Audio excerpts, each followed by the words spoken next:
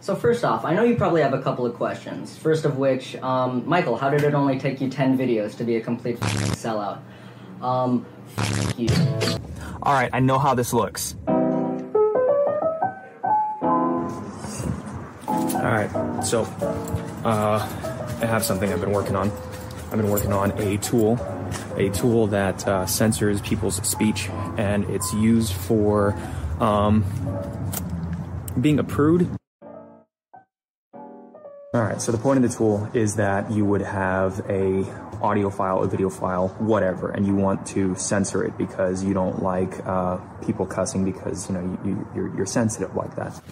Emotional damage! Well, the whole point is, if you want to have, like, a podcast or a video to show for a high school class or for a middle school class or something of this nature, and it has good content, very good content, like the Mo Facts podcast, you want to show that to your class. Sometimes there's going to be an F-bomb. Oh, won't somebody please think of the children? Now, it's got good content. It's got good educational content, but the parents don't like it. Now, if they don't like it, that's up to them to deal with in the long run. But if you want to play that for them, then you have to allow that content on there. You have to make them scroll through it. Now, you can just run this script and this will automatically transcribe it. I have a point where I can have it overlay the text as well, but I didn't put that in there yet. The whole point was just to do a proof of concept. Now, Michael Reeves said that he doesn't like people censoring him, and he even made a video on fixing his language by tasering himself.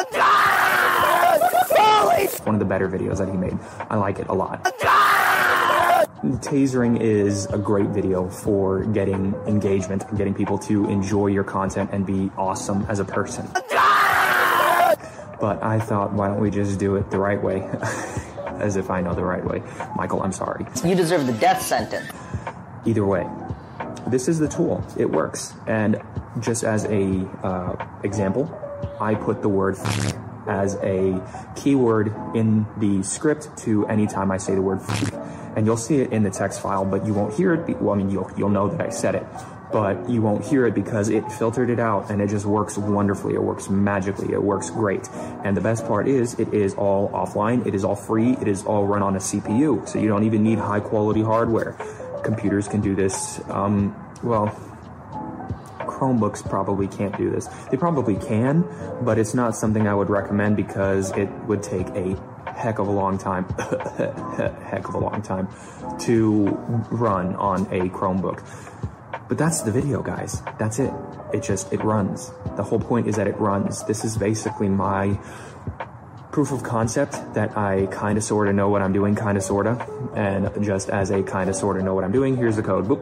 Oh, see, I did a Michael Reeves there. It's just for a second. But anyway, Michael, please, if you see this, I love you. I'd like to talk to you. Just to know who you are as a person. I'd love to talk to you. And that's it. Oh, see, I didn't do the Michael Reeves there. Haha, gotcha.